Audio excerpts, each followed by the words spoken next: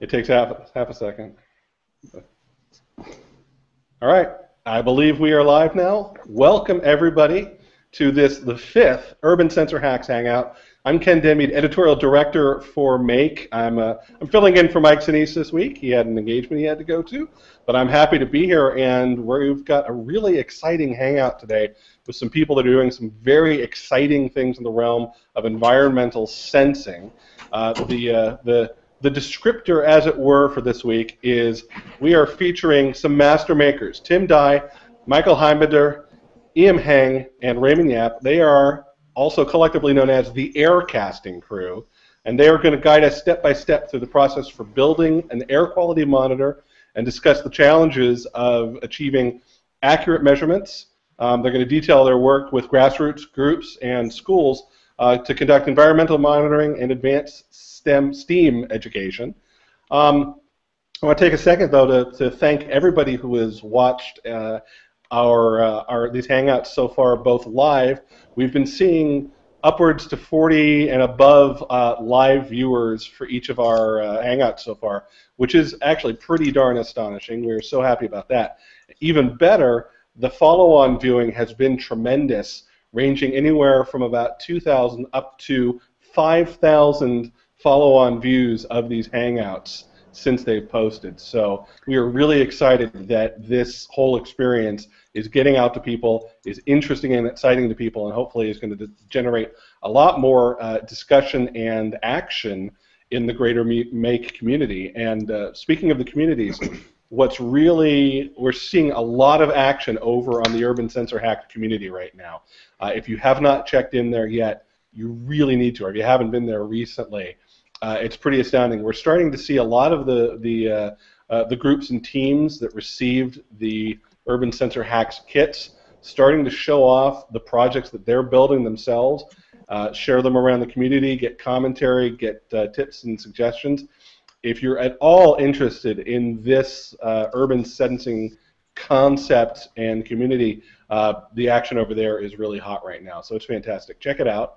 And so without further ado, I think it's time for me to hand it off to our sort of MC, our master maker, Mr. Stuart Gaines, who's going to take us a little more in-depth into the rather awesome team of master makers who are going to show off some nifty stuff for us today. So Stuart, take it away.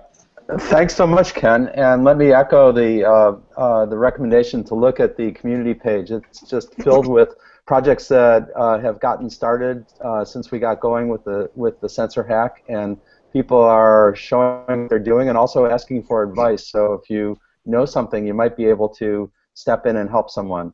I'm just going to do a very quick background setting stage for the air quality session that we're about to have. And I'm going to share my desktop right now. And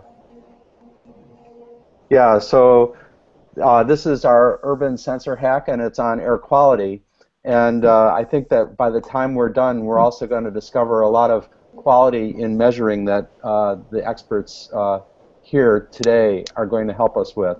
But just for a little background, I did some research on, what are we talking about here, and it's interesting.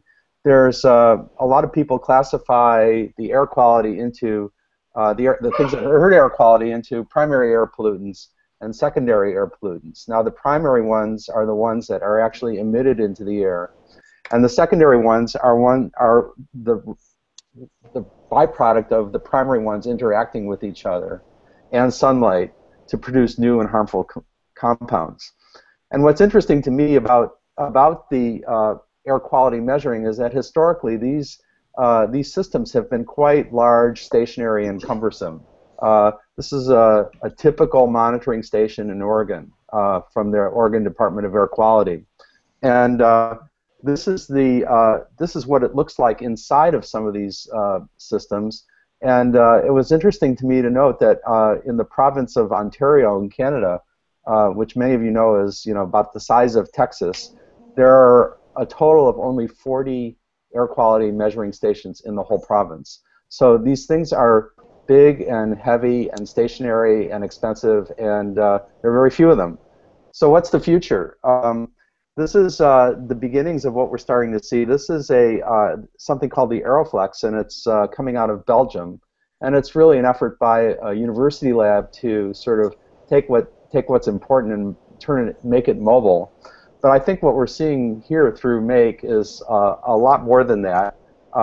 This is a DIY air quality monitoring solution that I saw recently on the Adafruit blog, and it really is based on Arduino and shows you how compact and how mobile these things are getting. Also shows you a little bit about the cases that are being used to contain them so that they become mobile.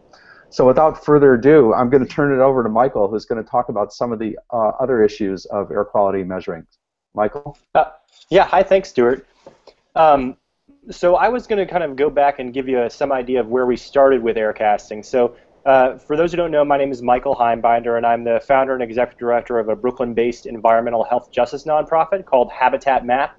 And the primary thing we do is we work with schools and community-based organizations to create planning and advocacy maps. And we do that using habitatmap.org, which is our community mapping platform focused on qualitative information, meaning text, photos, and videos uploaded to map markers. Those map markers are editable, so it's a wiki map. And then they're aggregated into thematic maps like green roofs, or basically anything that's focused on community health and quality of life is something that's suitable for Habitat Map. And that we started in 2007, and about 2 years ago, we launched Aircasting. And Aircasting is a platform consisting of an Android app that's free from Google Play and a website for recording, mapping, and sharing health and environmental data. And so when we first launched, we wanted to do a couple things. One, not deal with external hardware, which meant we used the phone microphone to measure sound levels. And two, we wanted to measure sound levels because it's the #1 complaint to the New York City complaint hotline, 311.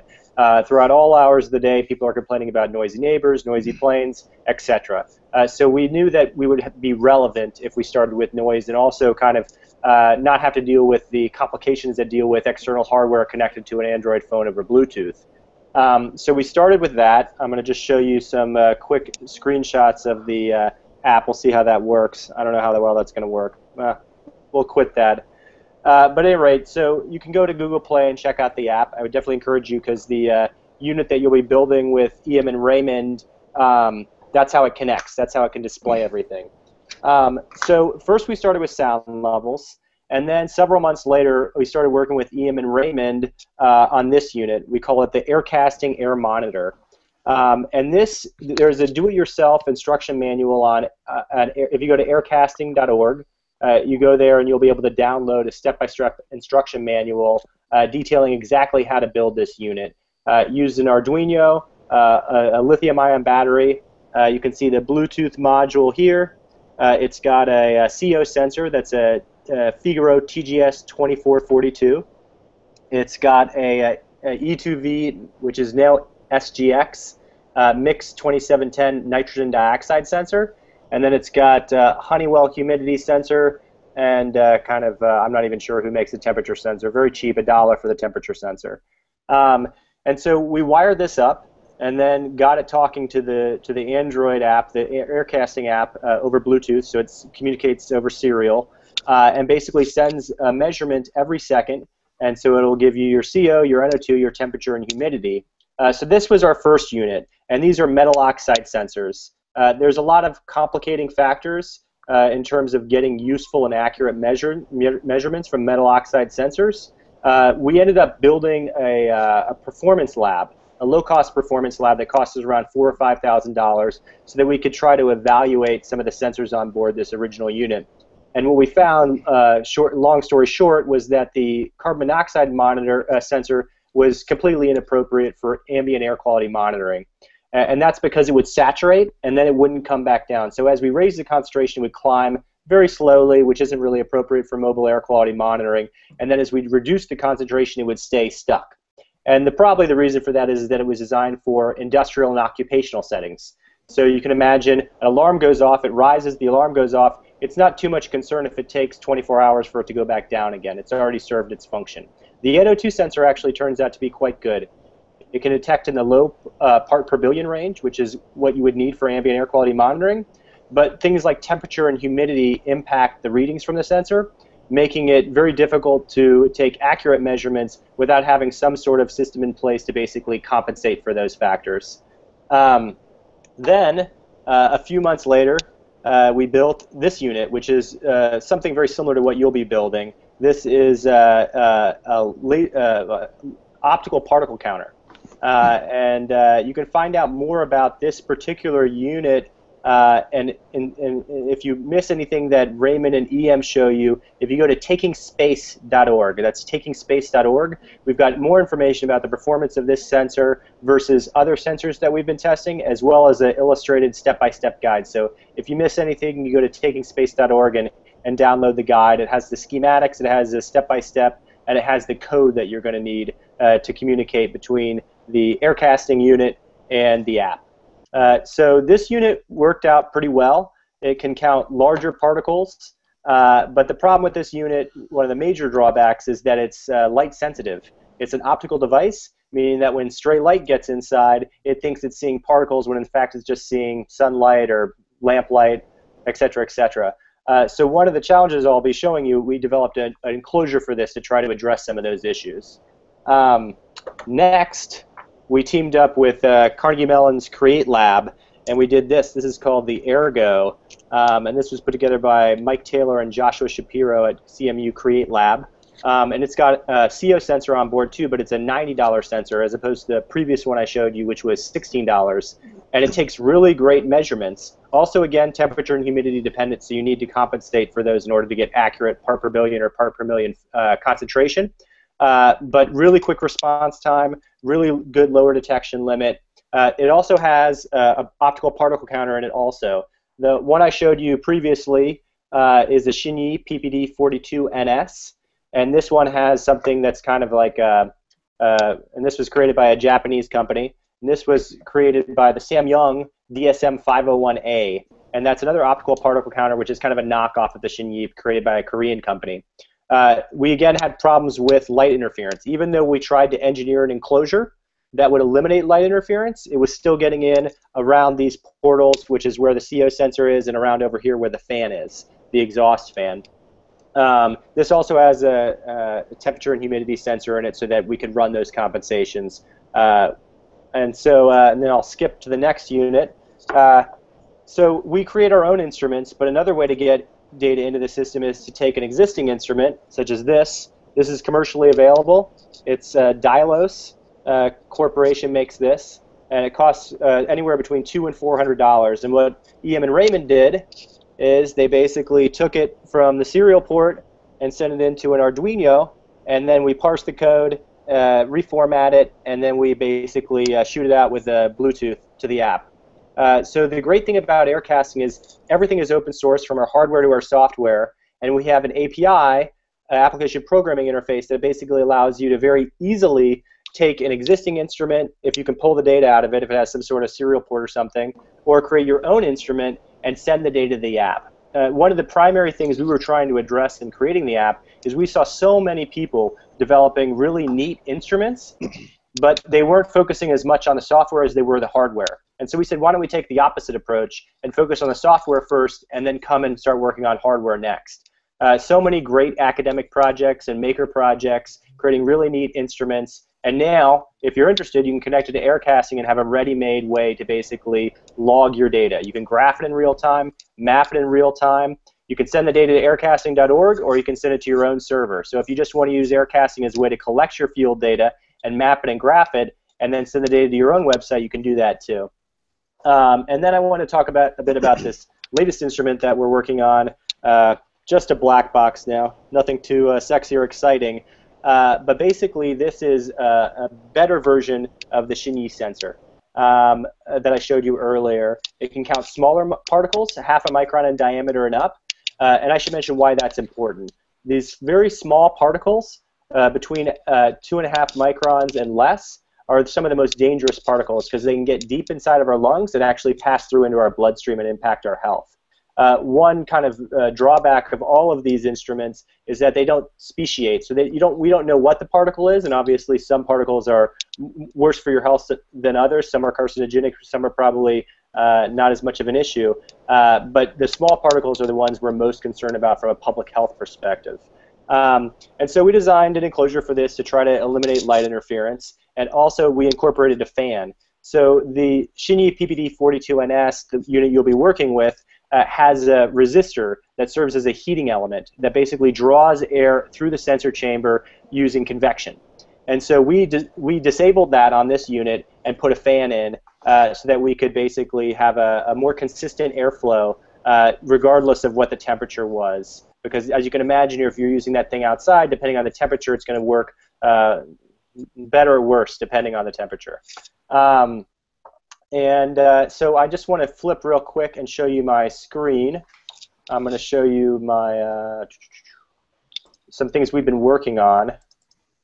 There we go. So first I wanted to show you what it looks like on the web. And so you'll see here, this is me measuring carbon monoxide in New York City. And I'm going from Washington Square Park over to Brooklyn Bridge Park. And you'll see, if you go along down here, I can trace, I'm getting my actual part, it's actually a raw reading. It says PBB, but it's actually a raw reading that's given out in bits. And so you can see there is a high point here, and that's basically me stuck behind a truck. And then you see it more red and yellow on either side of the Brooklyn Bridge, and that's cars and trucks waiting to go across the bridge. Better air quality as I'm passing over the bridge. I should mention that I'm cycling, actually. I'm not driving a car. I'm cycling in this instance. And so you can see the highest readings were really on either side of the bridge and when I get stuck behind cars. And so this is what happens when you're aircasting. You record a measurement every second. That's recorded as a colored dot that corresponds to the intensity, green, yellow, orange, or red, depending on the intensity of the measurement. And when you upload the data, it looks like this. And then you can also see it, in addition to your individual session, you can see it as a crowd map, which is basically a heat map of all the readings put together and aggregated. And so this now is sound level. So if you look over here, you can see there's lots of different parameter sensors listed, right? So a lot of different people have been uploading information from different instruments, data from different instruments. This one is sound levels. Before I was showing you CO. And when you click on a square, you get the underlying data. So it says what the average reading was, number of samples, number of contributors. And here you can see it's quieter in the park as you would expect. So Prospect Park's quieter than the surrounding neighborhood of Park Slope. And then you go down here towards the Gowanus and you start to get these orange ones because the Gowanus has more industrial activity. So that's probably loud trucks and other things like that happening. Let me get out of my screen. Oh, I did want to bump over here for just 1 second. One of the things we're really focusing on is, as I said earlier, interfacing with schools and community-based organizations. And so this is a project we did in partnership with the Newtown Creek Alliance, which is a community-based organization representing residents and business owners in North Brooklyn and Western Queens. And we basically built air quality monitors with the students, and then we created air monitoring plans, went out to the community and took measurements, did an analysis of the measurements, and then reported back to the community and their peers. And this is them doing their final presentation, showing off their air monitors. And you can see right here, I don't know if you can see my mouse at all, but this woman holding a black thing. So basically I had them cover them in black construction paper to try to create some sort of light blind. So it was very interesting, and I think that's one of the things that I would offer to the audience as a design challenge. You'll be building a PPD42NS aircasting air monitor, particulate monitor, but it's just going to be the raw electronics. There won't be an enclosure. We would love to hear from the community in terms of what type of enclosure would work best to eliminate light interference while also maintaining a good and consistent airflow. So if anybody has any ideas on that front, we'd love to hear from you. And with that, I will stop talking and I will hand it off to Iem and Raymond, Mike, who are going to give you before you let go, you might check out on the community page. There's some really interesting work in the GE garages in Chicago with paper, using paper as an enclosure. Yeah, I definitely will. Would you say GE garages? And no, in our community page. Okay. Yeah. And Michael, I was gonna ask a quick question. With you described quite a wide variety of sensors that from the very simple kits that we have up to these these $400 and $500 machines. Does the website and the data that gets collected, is there any sort of error correction or acknowledgement of the different maybe quality of the data from the different devices? Is there any acknowledgement that what was collected from one device is different from the other? That's a really good question. So we don't have anything in place. So what we really want to do in the future is basically have software in place that can do network level calibration. So in other words, your instrument can just read your raw measurements into the system, and then at such a time that we can evaluate your instrument, we can basically correct those. Or at such a time as your instrument comes past another one, you could basically stop and say, look, your instrument looks more expensive, or your instrument looks like it was calibrated a week ago. Why don't we stop, and we're both measuring the same air, and then I'll calibrate my unit based on the readings from your unit. So we're looking forward to basically implementing all sorts of filtering and algorithms to basically improve the quality of the data. Currently, the best solution for you would be to filter your data based on, so there's all sorts of filters when you're looking at the data by date, by who's carrying the device, by tags, and so you could filter your data so you're only seeing your data alone. So if you don't want to see other people on the crowd map, or you don't want to see other people's sessions, you can filter and just see your data or other people who you know, who you trust. And I forgot to mention one other thing. So I said health and environmental data, and so we also have commercially available devices. This is the Zephyr HXM, and it does heart rate, and it just goes across your chest. And so that's connected. You can connect this to Aircasting. And then there's another unit. This is around $80. And there's another unit called the Zephyr BioHarness 3. And this costs around $450, so it's pretty pricey. And we actually developed connectivity with this because of something called the My Air, My Health Challenge. And it was a EPA, Department of Health and Human Services, and National Institute for Environmental Health Sciences Challenge. It said, measure one physiological parameter and one air quality parameter and talk about how they're related. So this unit can do heart rate variability, peak acceleration, activity level, breathing rate, core temperature, and probably something else I'm forgetting. But we were looking at the response of heart rate variability, which is the variation in time between heartbeats over time, and how that's impacted by carbon monoxide and particulate matter. So that was the bioharness plus the ergo. So that's what we're doing with CMU and people at NYU also, New York University. So in addition to being able to measure air quality, you can also measure physiology, and you can see, is there some sort of correspondence between the two? And I think that's really where things are going. It'll be really, really interesting to see what the correspondence is between these things. So, can I measure my sleep at the same time I'm measuring noise levels? And can I note that in the middle of the night, I'm not actually waking up, but my sleep is disturbed? Maybe my heart rate's elevated, or maybe when I wake up in the morning, I measure my cortisol and I can see that my cortisol levels are higher. So even though I didn't know I had disrupted sleep, I can actually see that through taking measurements. Combining qualitative observation with quantitative measurement, and using that to kind of advance planning and advocacy goals. And with that, we'll switch over. Raymond and Iem? Okay. Okay. Thank you, Michael. Thank you, Michael. Okay. First thing is I will introduce myself and Raymond Yap. My name is Iem Heng. I'm assistant professor from Manhattan College, and Raymond Yap is a graduate student from Manhattan College. So as you can hear from Michael before, for our portion, we're going to show you how to design the PP-D42NS Xinyi sensor. So let me first begin with a brief slide show that I'm going to show to everybody the objective that we plan to design this device. So let me do it right now.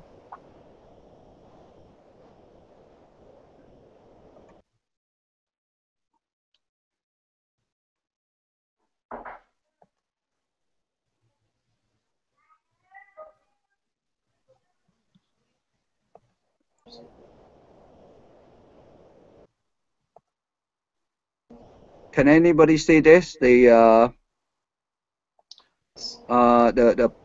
guess the PowerPoint here. We saw it for a second. Okay. All right. Yes. Okay. This is the schematic of building this particle device for Xinyi PPD42NS. Briefly, I'm going to mention this component, and then Raymond's going to help me out to assemble all of these things. If you can looking at it, basically, as Michael mentioned before, this is the module of the Xinyi, and we're going to incorporate with the fan right here, the micro fan, and at the same time, we're going to looking at is the temperature sensor and temperature and humidity sensor called DHT22. Ian, is it possible to enlarge your screen a little bit? Oh, sure, sure. I'm going to do that right now. Is that better? Yes, a little. Okay. The next thing is, if you're looking at over here, this is basically the power, the lithium battery, the power that we're going to use, and we have the 5-volt boosters. Basically, what happened is when you buy the lithium, it's only 3.7 volt, and you can use the booster boost up to 5 volt. To begin with design with the device, we list the parts list. These are the physical components that we're going to use. For example, I'm going to mention briefly. We have the Arduino Uno right there, and then we have the Bluetooth, the temperature humidity sensor, the Xinyi NS, and the battery and the fan right here. Now, before we go into more detail, let me just give you a complete outcome at the end of the design. This is what it would look like on the physical side of the electronic circuit, connectivity, everything together. And finally, as you can see it from Michael, previous demonstration that Michael showed with the Xinyi NS right there. This is what the final would looks like.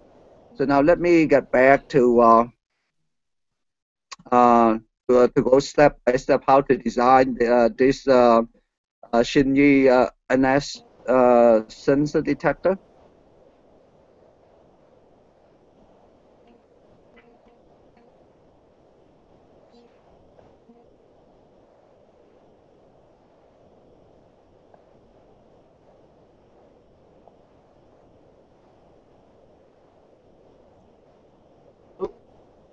He's gone. All right. Hello? Yes, sir. Okay, that's good. Now, the first thing is what I'm going to show you right now is, as I mentioned before, if you I'm going to ask Raymond to show briefly the voltage booster. Can you show that, Raymond? Yeah, I'm gonna move the camera I'm using right now, so I'm gonna shift to the side here. Okay.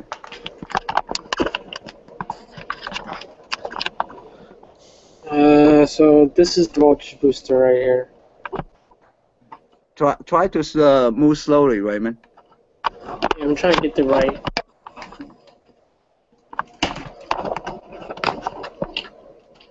Hold on. This is the voltage booster. I'm gonna see. Okay, to basically to read how much this booster has currently. So what we do is we connect with the battery and use the voltmeter to measure it. Generally, the booster comes with about 4.0 volt to 4.5 volt. So Raymond is going to connect up and try to boost it up to 5 volt.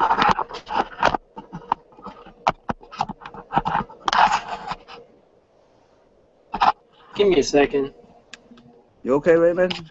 Yeah, I'm having trouble with the camera. Okay, get a position on it. Okay. Okay, that's very good. Yeah. Do you get a lot of noise? We're good. We're good. Okay. Okay, you're good. Okay, that's good. So basically, you connect the ground ground to the center pin, 2 ground black wires to the center pin, and the V out is on the right pin. Let me check. The V out is on the right pin, which goes to the voltmeter.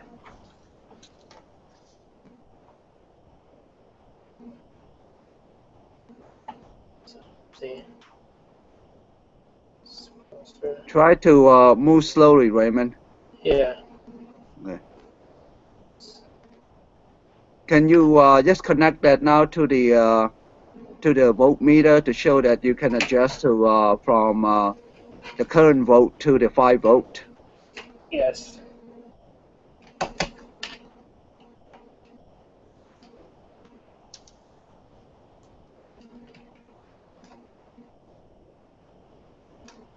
It's already adjusted to 5 volts, so I'm gonna hook up the I'm gonna hook up the battery, which I have somewhere, and I'll display the 5 volts to show you. There's some soldering required though, because we did some soldering prior to this, and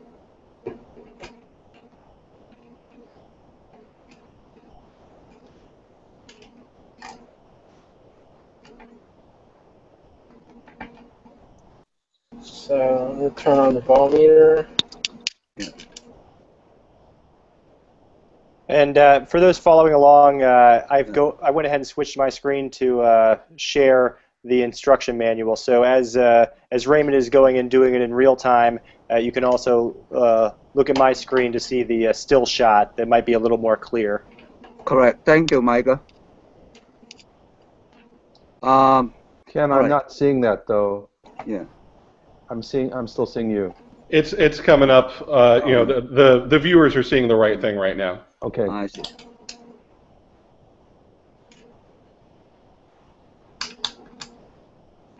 Well, this house is supposed to be connected, so. Okay. So yeah. that's okay. Can we move on, Raymond? That should be. Yeah. Okay. Basically, the idea is to make sure that the voltage booster go up to 5 volts, so we can connect that later on to the Arduino and other component that it has to be the same, the right voltage level. That's why we're using that. Okay. The next thing I'm going to ask Raymond to help me out is can you just show to the audience the charger? Oh. The charger connect to the switch. The other thing is we already assembled this part here because of the timing. We don't have enough time, so we can't assemble ahead of time. So this is the charger with the switch. What allow us to do is basically the device, the switch would turn on, and then it would be able to charge it to the device. The next thing I'm going to ask Raymond to show is, can you pull up the Xinyi NS? Yes. Okay. So this is the Xinyi NS, the physical component. So I'm basically right now going through with Raymond to show all the component, and then we're going to put everything together a minute. And now, as you can see, previous, I guess, as you can see on the breadboard, Raymond right now has the booster on the breadboard, and also I believe Raymond also has the charger with the switch on the breadboard. That's what you have right now, Raymond? Yes. Okay, can you show to the audience? Just hook it up. Yeah. All of these schematic, as Michael mentioned before, is on the website of Aircasting website. Okay. Yeah. So the next step we want to show you to do is, Raymond, can you bring out the Arduino Uno and connect it on the breadboard? The Arduino Uno. Okay. Yeah. So we're going to, what we do right now is take the Arduino, connecting the power line to the Arduino. The red is the 5 volt. and then we connect to the ground. So it's going to take the power from the lithium battery.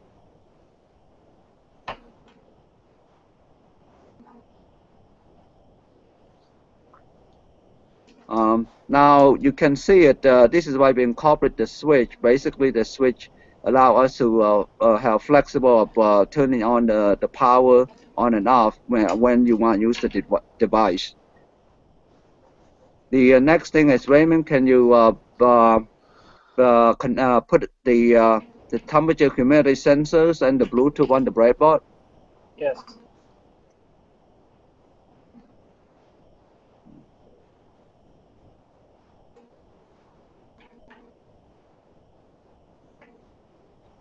Okay, can you show at this point, can you show to the audience so far what we have slowly? Ken, is that clear picture? Or? Yeah, Okay. we're seeing it real well. Okay. Now, as you can see it right now, we have the Arduino, the Bluetooth, the temperature humidity sensors, and the booster on the breadboard. The next step we want to do is we're going to make a connection for the power to the temperature humidity sensors. Basically, we're going to use the red line as for the power from the breadboard that we connect to the Bluetooth. I mean to the temperature humidity sensors.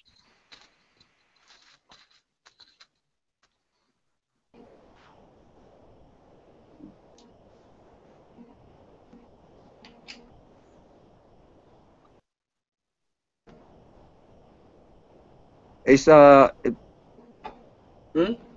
Okay, you done, Raymond? Yeah, I connected the temperature sensor. Okay, good. Now what I'm going to do next is connecting the resistors. The resistor. Yeah. Can you put the resistor? The resistor we're going to use is 10K. Resistor incorporated with the temperature humidity sensor is because we want to have a better reading, signal reading to the microcontroller, and then we can see it from there, take that signal, connect it to the app of Aircasting. Okay. Yeah, I'm done. It's connected. You done with that? Okay. Yeah, with the Arduino. Okay, now what we want to do next is we're going to do is the connection of the Bluetooth. Can you connect the Bluetooth? Well, yes. First thing is we need all of these components. Just keep in mind, you always have to supplement the power to these components in order to make things work. So right now, I believe Raymond is connecting the power to the Bluetooth. Now, the funny thing is, as you can see, there's no cable connected to the microcontroller. All the power is basically from the lithium ion battery, which is we mentioned earlier is 3.7, about 2,000 milliamp hour per hour.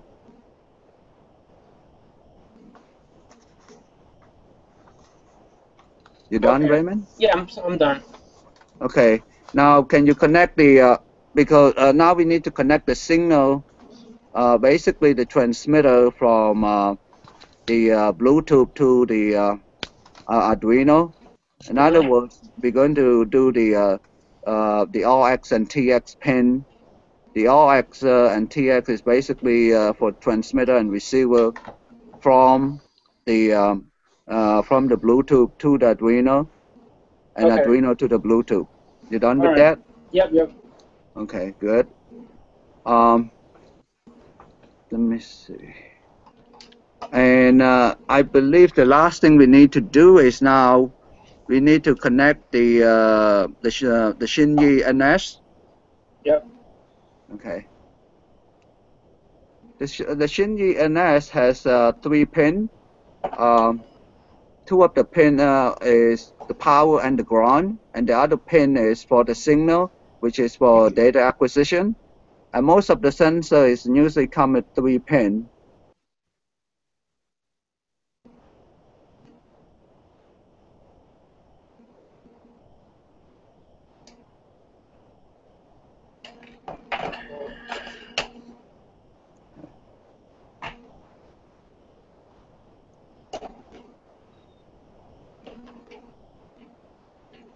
Okay, it's fully assembled, except for Okay, the fan. everything's done now. Now the last thing, as you can see at the fan that is incorporated part of the device. So we're going to connect the fan on the breadboard with the breadboard. The fan is very small. The thing about this fan is a very micro fan, and it's very tricky is to solder them with the jumper cable. Uh, can you move slowly to the camera and then show how tiny the uh, the cable fan is? Yeah. I don't know if you can see it. It's very tiny, and the thing is very fragile. And the fan take about 3.2 to 3.7 volt. So it fit nicely with the Arduino. The Arduino has one of the pin is 3.3 volt. So that's what Raymond is going to connect to the one of the pin in the Arduino right now. Okay.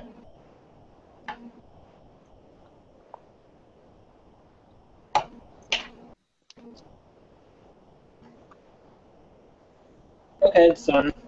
And the last thing we need to do is, if you're looking at carefully right now, pretty much the electronic uh, uh, design is almost done, except we need to supply the power, which is we need to connect the battery, the lithium ion to the breadboard. No, the lithium ion, Raymond. The Oh, battery? yeah. Yeah, the battery. So the battery would power the whole electronic on this particular device.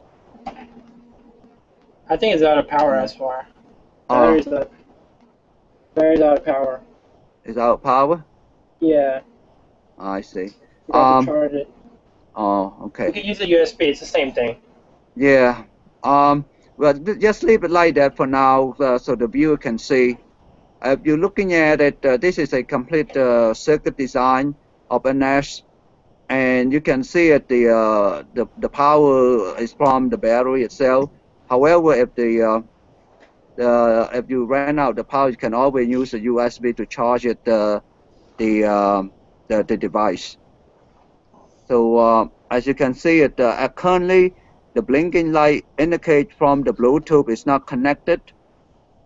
If the microcontroller already has the program that we already download to the microcontroller, so if we use this like Michael mentioned earlier, if we use the Android phone or tablet, turn on the connectivity, the red light would turn into solid light. Can you show that demo quickly, Raymond? Using your phone or your tablet. My tablet. I have to get my tablet. Uh, All right, hold on. Iem, can you summarize what okay. what the device is doing, what capable of doing right now? Well, right now the whole thing that we just show is the electronic designs of the NS. The Shinji NS is the particle the detection that Michael mentioned. Is the NS monitor the larger particle from 2.5 or larger, and this is not the complete prototype. I mean, it's a complete prototype in terms of the electronic. And then what we do is we put in the nice case, and you can see it earlier. Michael showed those case. Michael, you still have that case? Can you put it up? Right there. You see it? So inside that particular case, those are all of those electronic. We're able to condense it like that. So what we're doing right now is just show electronic perspective side. Thank you, Michael. And that's how the electronic and circuit design for this Shinji NS sensor work. And I hope Raymond can show quickly just connectivity to show you. We just did about I believe 10 or 15 minutes. So hopefully that we can connect this and show it to you right now. Yeah. Now, for the viewer, you can see it, the light is still blinking.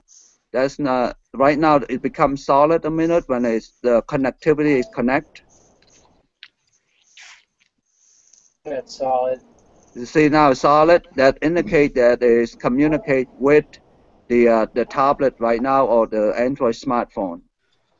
This conclude the section of the electronic designs of the Shin ENS. And if you have any question, you can always contact myself, Michael, or Raymond Yap. And I'm going to pass on to Tim to Oh, complete out. Yeah. don't forget about the configuration of Bluetooth. That needs to be done too. Yeah. Yeah, that's actually Raymond is correct. Most of the Bluetooth you have to do a minor configurations, and if you need help on those configurations, we actually have a document for that too. So, but generally, everything should be straightforward. So, Tim, you all set to take it from here.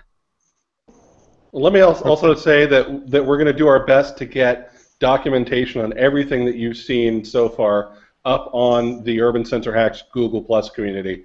So if there's anything that you missed watching this or something that went by too quickly, take a look back there. We're going to get as many slides and photos and everything posted up there as we can. And go ahead, Tim. Okay, great. It's glad to be part of this. So my name's Tim Dye. I work at an environmental consulting firm located in Northern California. And we've been studying air quality for over 30 years. And I got really interested in what's happening a number of years ago because I have a backyard weather station. I'm a weatherman by training. And one of the things that I thought of is, why can't we have home air quality monitors? And so I started looking around and wondering about that. And that's how I discovered Michael probably 3 years ago, and then we've been collaborating ever since. And we're working with a bunch of other people on these issues as well. Probably one of the key things that we want to work on is quality. You know, you just built a sensor. Well, how good is it? Is it 20% better than the professional grades, or worse than the professional grades? Does it measure anything? And so these are some of the questions that I'm exploring, and what I want to do today is just highlight a couple of things. One is, sensing is challenging. Okay, it's one thing to build a sensor right there. When you take it out in the real world and start making measurements, all of a sudden many other factors come into play. And I'm going to talk just a little bit about some of those. And I really want to hit on three things. And the first thing I want to talk about are what you're trying to sense. And that's, hopefully you can see that. This right here is a disk that I created. This is basically to give you an idea of what these particles look like. This is a normal grain of sand. Okay, this would be the size of a really fine grain of sand. The particles we're talking about are even smaller than little grains of sand. In this case, these particles are called particulate matter, or PM10, 10 microns in diameter. And these are not the problematic ones, because when you inhale the air and these PM10 particles are in there, they get caught in your nose and your throat, and we can get rid of those. The pesky ones are these ones up here. They're really small, PM 2.5 particles. So these are 2.5 microns in size, so very small, and those get deep into your lungs and can actually get into your cardiovascular system. So the other thing to recognize about what we're sensing, which are little particles, is these ones right here look all cute, right? They're all round, they're all perfect. In the real world, when you go out there, they're not round and perfect. They're jagged, they have all different shapes, they're different sizes. Some are small, some are a little bit larger, and so forth. Some are coated by water, others are dry. Stuart, you mentioned earlier about primary and secondary pollutants. Particles are both. They're emitted. We can think about like a diesel truck. You see the particles coming out of that. But particles can also form in the atmosphere as a result of gases getting together, and they can form actually a liquid or a somewhat solid particle. So when we're sensing, we need to think about some of these issues. Composition, size, and density. The other thing I wanted to talk about is just some comparisons that we've been doing to investigate how good are some of these sensor systems. So behind me, I have an instrument right here. I'll try and do my best. I'll give you an idea of what it looks like. Hopefully you can see that there. This is called a particulate matter sampler, and it makes hourly measurements of particulate matter.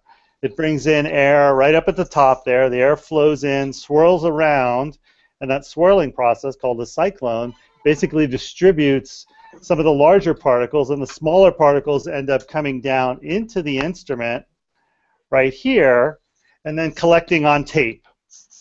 And they collect on tape, and you collect the particles for an hour, and then there are sensors in there and instruments that then look at how many particles were collected on that particular tape.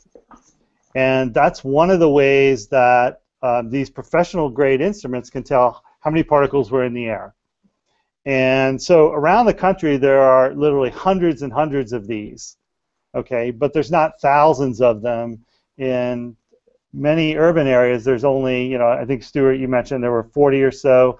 Urban areas may have 10 or 20 or maybe only a couple. The other thing that I wanted to just talk about with some of these particles is the composition of it. So I have some filter tape here. I'm going to hold it up to the camera, and you can see it has different colors. Okay, some of it's really black, and then some of it is lighter, like that right there, kind of more brownish. And what's interesting is I did some comparisons in my garage with this instrument and the instrument that you built, as well as some other ones, and started comparing things. And when you burn something, it creates lots of particles. And it depends on what you're burning. If you're burning more fuel, diesel, kerosene, things like that, that tends to be a lot darker. So those were some of the dark specks. If you're burning things that are more organic matter, like plants, tobacco, wood, that ends up being much more like this color right here, more woody. So these particles have different colors, and so when they go through the sensor, they respond differently as a result of that. So that's one of the things to really consider when you're making these measurements. The other thing I wanted to point out, go ahead, was there a question? Okay. I'm also evaluating, this instrument behind me is about $20,000. Okay, and we have a bunch of those and we use them for our professional studies. But we're also looking at kind of lower cost models. This model right here is, it doesn't use filter tape like the one behind me. Instead, it brings in air, much like the one that people built today, and shines light across that and looks at the scattering of light. And this is about $5,000. But this is actually a pretty good reference instrument. And then, like Michael showed earlier, we've got other, this is a commercial device, Dylos, and we're making comparisons of this as well. So one of the things that I'm doing is running all of these in my garage. And I go into my garage and I light a little fire. Not a big fire, just a small fire. Create a bunch of particles. And then see how these sensors respond. And it's kind of interesting, and I want to show you just a plot that I created here. So I'm going to switch, let's see, screen share.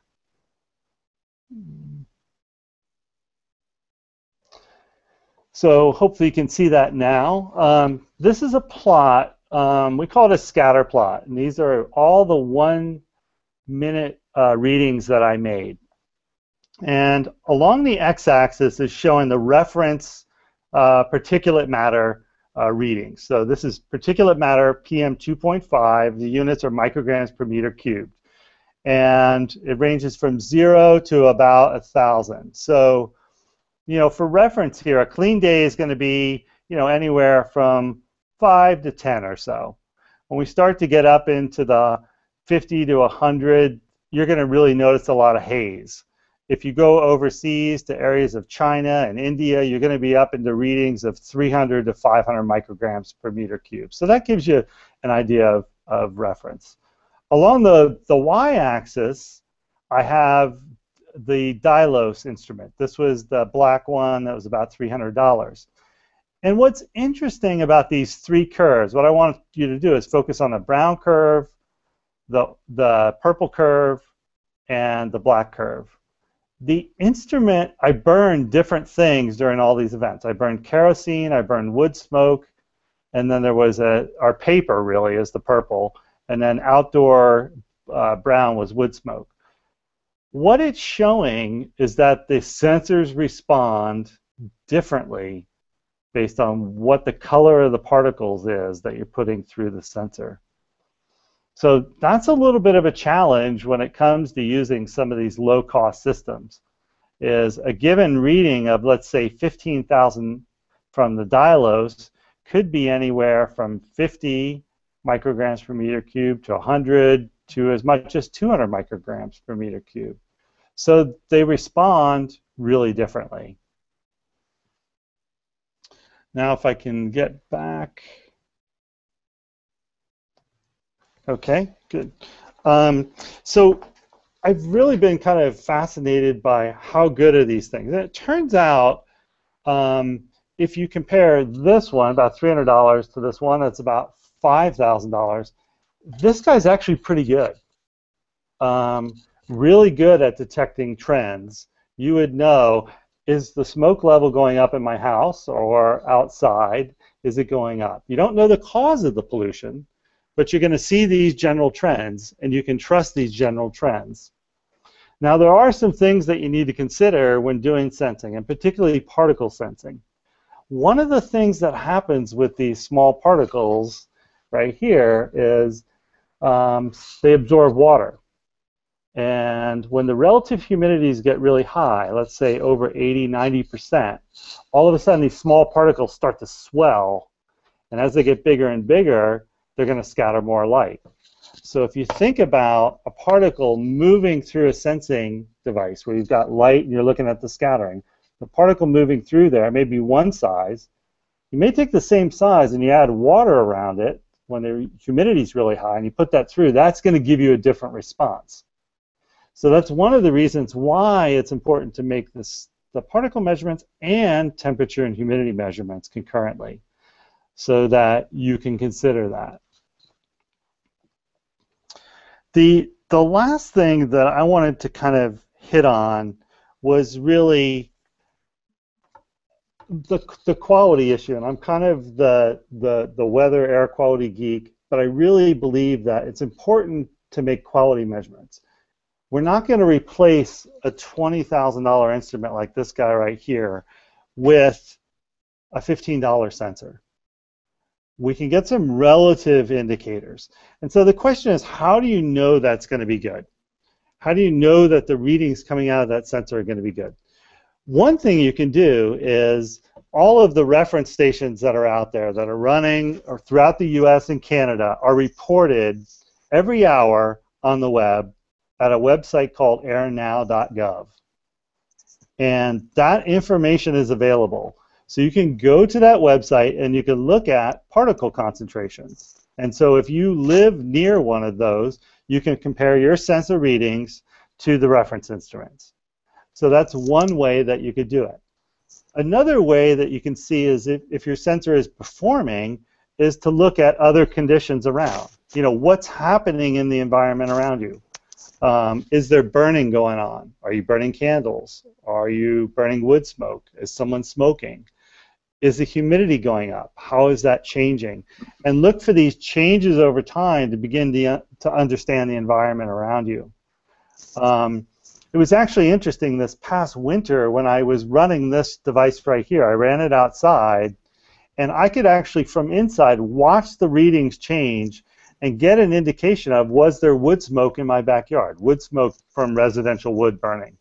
And when I would see the readings go up maybe 8, 10, 9, about 10,000 or so, I knew there was wood smoke in my backyard.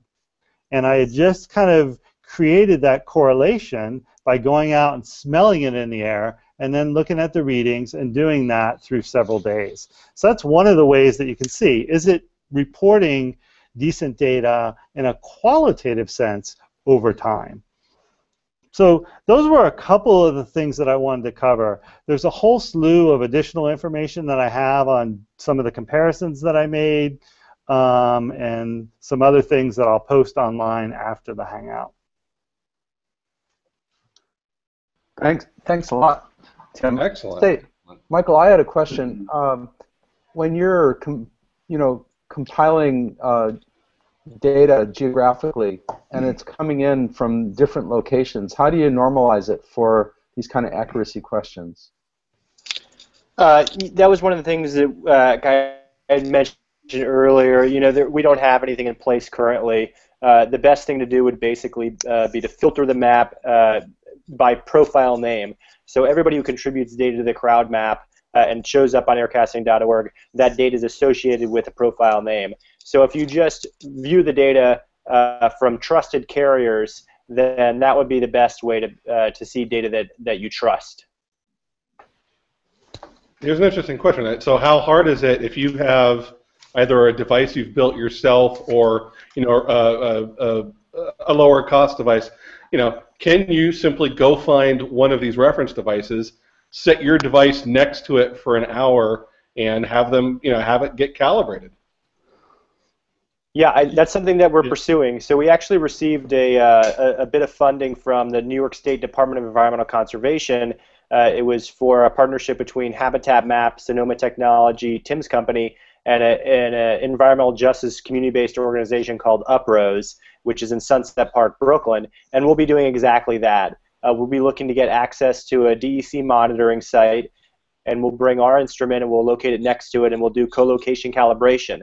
And so we're very much looking forward to that, because that's really the next step for us, is to basically really, we've built instruments, we've got the software running, now we really have to improve the quality of the measurements, and that means everything from improving the design of the instruments, selecting the appropriate sensor, designing an appropriate enclosure, putting into place things like co-location calibration on the software level, and a whole slew of other things. So we're really excited about working on that and addressing some of these quality issues that are very, very important to the work. Excellent. One of the other things that I would mention just quickly is that we're doing some work for the Environmental Protection Agency, and the AirNow program that I mentioned flows in hourly data. We have a pilot project right now where we're bringing in 1-minute data from some sensors in a couple of cities and making that information available to sensor developers for exactly this purpose. Could you take your device out and run it next to a station for a couple hours and then compare the data? So we have a pilot project where we're exploring that very thing. Excellent. I just, from a geographical sense, I love the fact that we've got these two teams, one, a team in Brooklyn and in New York, and out here in the bucolic Sonoma countryside, working together on these very important issues and making it all very, public access, open source is fantastic. Yeah, I have another question for Tim and Michael. Do you guys foresee a time when average people, citizens, can contribute their data into these larger databases in a way that's in a way that's accepted as quality data?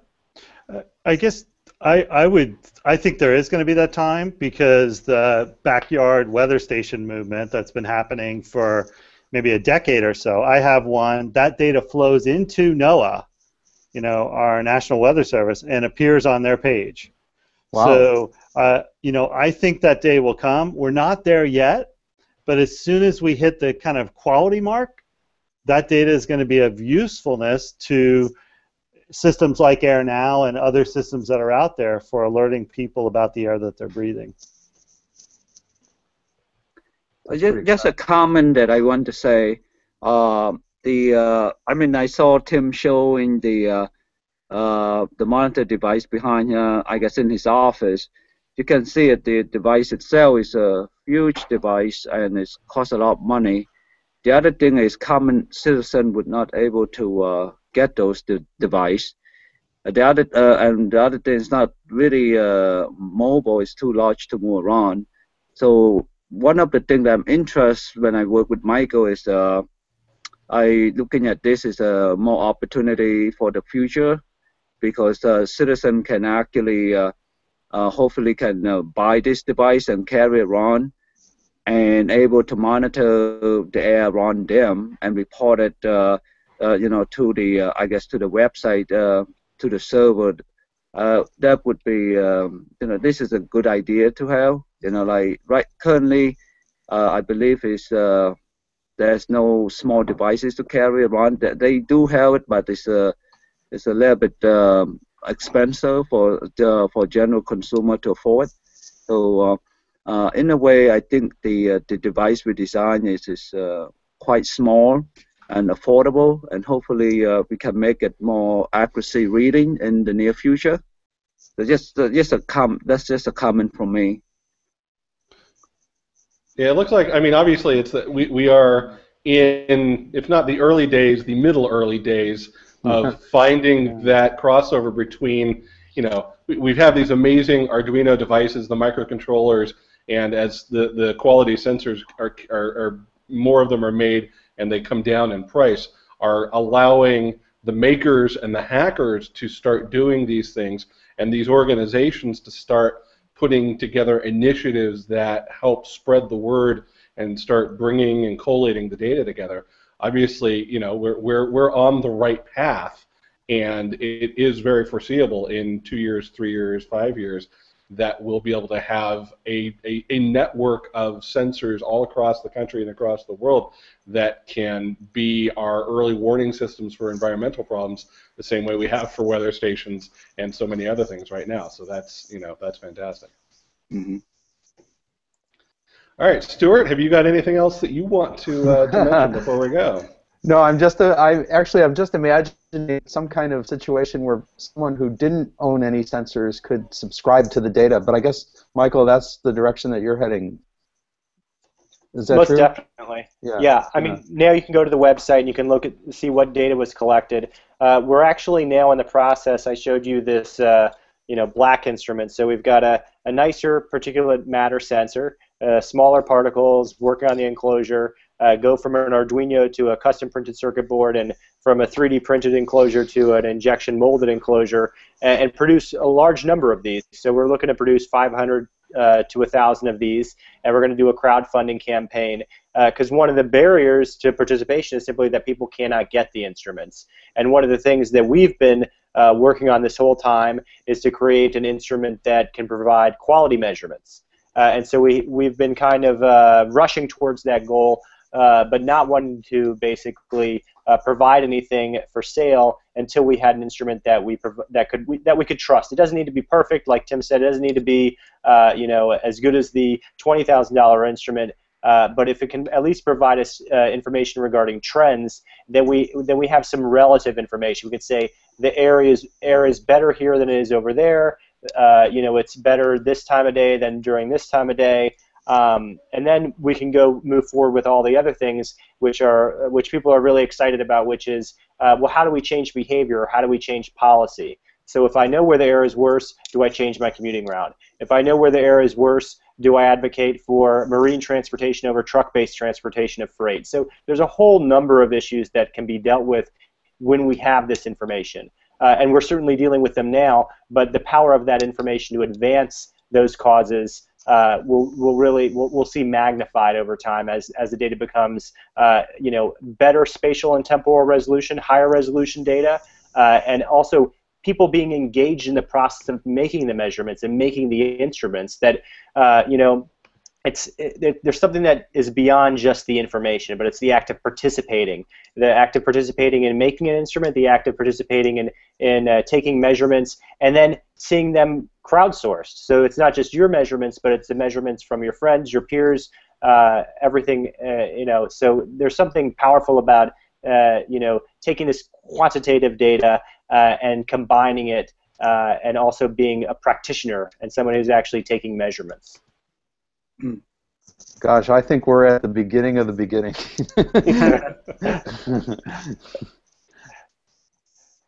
Well, excellent, Stuart. I think we're wrapping this one up. This has been a fascinating and exciting talk today, and just getting the chance to see, what the very simplest to the most complex sensors that are available in this sphere, and how much energy and excitement there is behind getting these in people's hands and starting to really do something powerful with them. I want to thank everybody for joining us today. We had a very lively live viewership today. It's been one of our strongest so far, and that's fantastic. We have one more regular Urban Sensor Hack hangout that's going to happen this Thursday, same bat time, 3:30 Pacific, 6:30 East Coast. That'll be with Tomas Diaz of Smart Citizen, the largest crowd-sourced sensor platform and community on Earth. He'll be in to talk with us. Mike Sinise will be back to host that one. And then I believe, Stuart, we had conversation that our grand finale, where the Urban Sensor Hack teams that all got their special kits, will be showing off what they've been building. It'll be on Friday the 18th, probably noon Central Time, so 10 a.m. Pacific, 1 p.m. Eastern. Is that right? That's right. That's right. And it will be live from the GE garages in Chicago. Excellent. So everybody stay tuned for this Thursday for our last regular Sensor Hack, and definitely tune in for that grand finale where we can see some of the exciting things that these teams have been building. Stuart, any last words for today? No, this is terrific. This is really interesting. Excellent. Well, everybody, thank you so much for participating, and everybody who viewed us or will view us over the next couple of weeks, I hope you're getting as much out of it as we are. This has been fascinating. So from Make headquarters up here in Sebastopol, I'm Ken Denmead, editorial director with Make. Thank you for watching, and we will see you next time. So long. Bye now. Thank you, Ken. Bye. Bye-bye.